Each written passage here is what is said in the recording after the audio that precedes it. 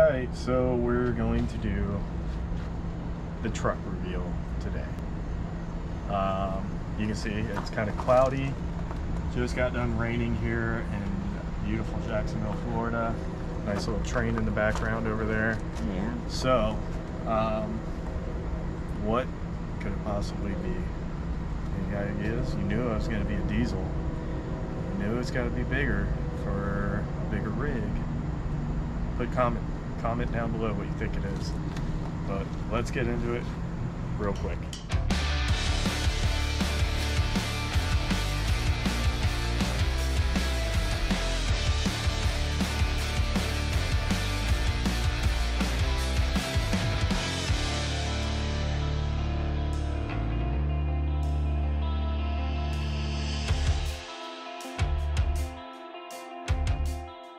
So, this is the truck right here. GMC Denali 3500 with the 6.6 Duramax diesel L5P. 2021. 2020. 2020. 2020.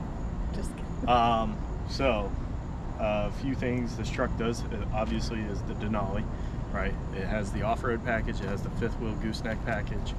I mean, there's really nothing that this truck doesn't have at this point. So let's go ahead and just dive into it. So let's go on the inside of the truck, right? So up here we have 4x4. We have our tow haul mode right here. Swipe it to the left and it'll put it in tow mode. It has automatic 2-wheel drive, 4-wheel drive engagement. Okay, we have our cab lights, dome lights here. All right, automatic lights all over here. On this door, the driver's side door, we have seat memory. We have the window lock, mirror extension. So it push this and the mirrors will go out for whenever you're towing bigger trailers. Mirror folding. All right, automatic windows for lower and raising on the front and back. Automatic lower windows on the back. Electronic parking brake. Heads-up display. That was really trippy. Yeah. Getting used to. Yeah, I mean, let's face it, guys. You go from 2003 to 2020. You're like, you're pretty Your much. mind is blown. You're going from a Cessna to a Starship. Like, let's just be honest here. So heads-up display info, which shows up right here in front of the driver's side of the window. We come around. We have our instrument cluster right here. We can go through everything for fuel economy, timer, distance, driver distance. Follow distance will actually tell you how far you are from the vehicle in front of you. And then, so this will, if you are following closely to somebody and they hit their brakes, it will flash up in the heads-up display. It will start flashing red, warning you and telling you to step on your brakes. Your seat will start vibrating and everything like that. It also has the lane assist. Where if you start drifting into another lane without using your turn signal, it will start vibrating on left or right, whichever way you're drifting.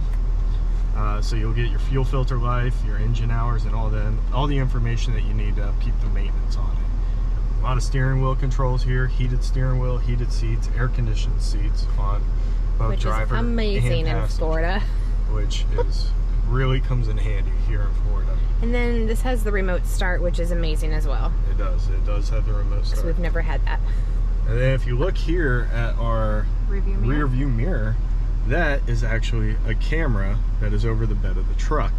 If I flip it down, I can see normally just out the back, you know, if I want to do it that way. But I have found that this way, I actually see a lot more without the obstruction of headrest or children's heads in my way. Looking at our, what would we call this? Stereo and setup and everything. I don't know what we call it. But, so we have all the apps and everything like that. Navigation, no phone connected. I took the Bluetooth off my phone because I mostly use Apple CarPlay. I like Apple CarPlay a lot more than Bluetooth because it actually gives me updated maps for Google from my phone, and it also I can cycle through music a little bit easier on there and use Amazon for my music. So we also have OnStar services, Marketplace, Sirius XM, the MyGMC app, and cameras and trailering. So we'll go to the cameras. So the camera options here, all right, we have the lines for the front, and then we also can do it for the back. So we have our back setup as well.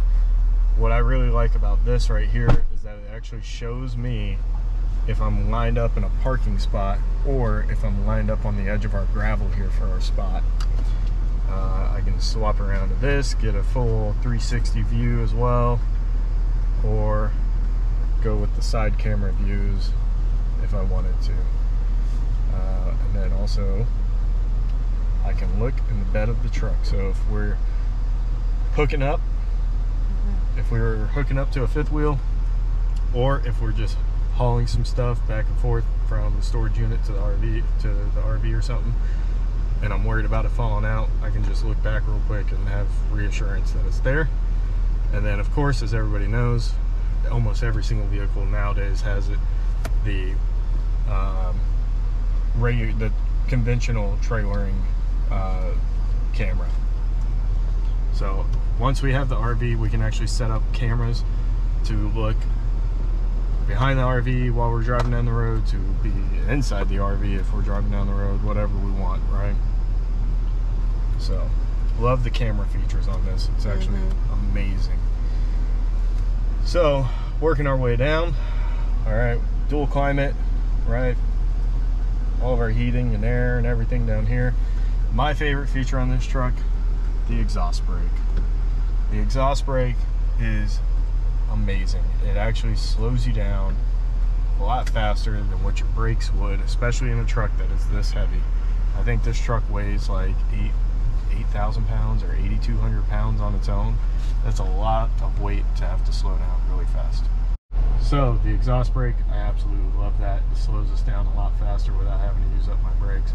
Lane assist, we can turn all of this on or off as we want to.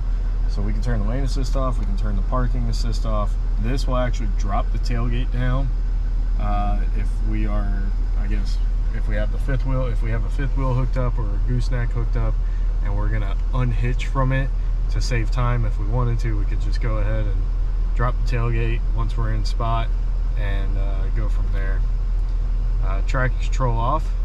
This little guy right here actually turns on a normal outlet, right? So if you got something that you want to charge, you can plug it in here. That's another thing I love about this, all the charging ports that you can use in this thing.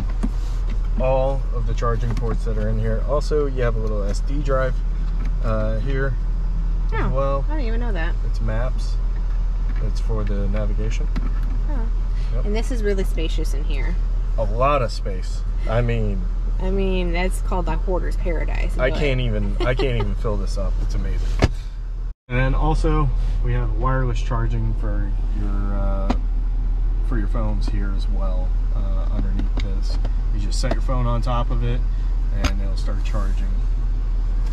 We have cup holders all over the freaking place in this thing. I mean, we got cup holders here, in the doors. The doors, you could probably put 2 cups in each door if you wanted to.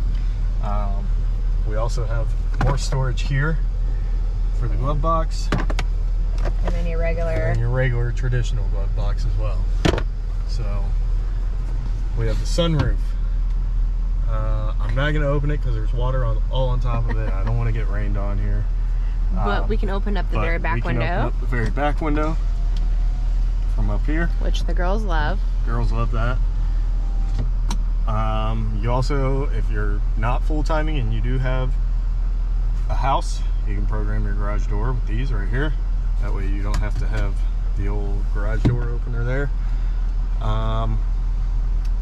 And then the back seat, actually, we have tons of room in the back seat. I mean, a full-grown, I'm 5'8" on a good day, basically. But I would say if you're probably 6'5" or something like that, or 6 foot, you would fit comfortably back there in that back seat. I mean, there's a lot of space back there. Our girls are tiny, and they were kind of crammed in the other truck. They have room to grow in this truck, though. We'll move on. Oh, also, it comes with trailer braking. All right, so as soon as you plug in a trailer that has brakes on it, so any RV, any fifth wheel, or your higher, your goosenecks and stuff like that, stuff that tends to carry a bit more weight than just the traditional like 8x8 of a trailer or something like that. As soon as you plug it in, it's got brakes on it. The system will recognize it. It'll come up. It'll ask you if you want to adjust the sensitivity or the gain on it, and you can just go from there and set it up how you want. All right, so now we're at the back of the truck. We got our 2 cameras here for backing up. We also have our plug-ins for trailer cameras right here as well, and then your normal 7-pin plug-in as well. I will say the hitch kind of threw me off, or the receiver kind of threw me off for a minute because I think it's a 3-inch receiver, and whenever I went to go put our hitch for the travel trailer in, nothing was fitting, and I was like, oh my god, I gotta go buy an adapter to make this thing smaller so it actually fit. Luckily the truck already had one in the back seat, and I just popped that in there real quick. One of my favorite features of all times with this truck is how many ways they have to make it easier to get in the back of this truck if you need to. They have steps all around the bed, which the girls love too. And also, press of a button, tailgate drops. Press another button, that drops. And then this flips out, and we have a step system. And I mean, we all love it, but Mia loves it because she can climb up on here by herself. So, going into the bed of the truck, we have another 120 volt outlet, LED lights all inside the bed of the truck. Right here, 7-pin outlet for goosenecks or fifth wheels, and then yeah, I'm not really sure why that's in here, but it's here. So we also have a little handle, an assist bar, maybe, I guess is what you could call it. I don't know. I think the only time I used it was when we were getting rid of a above ground pool, and I needed something to just kind of hold on to as I lifted an above ground pool up into here. So we have the puck system also. Like I said, it came with the gooseneck fifth wheel package. So we have the puck system for our ball here, and then our little I guess rings for hooks. So really excited to use this. This isn't a Rhino lined bed. It is lined with something else. I can't remember what GM calls it, but it is one of their most durable liners that they've ever put. I think it has like Kevlar built into it or something like that. Either way, all I know is I can throw stuff around in here all day long, and it's not going to actually chip it or damage it whatsoever. Because I threw the hitch in here for the Airstream, and it didn't do anything to it. So, good job, GM. You crushed it. Backup sensors all around the back. We also have sensors up in the front, and a camera up in the front as well, to let me know how close I am getting to cars whenever I'm parking or backing out. So that's it for the truck. Stay tuned and get ready for the RV walkthrough. See you guys.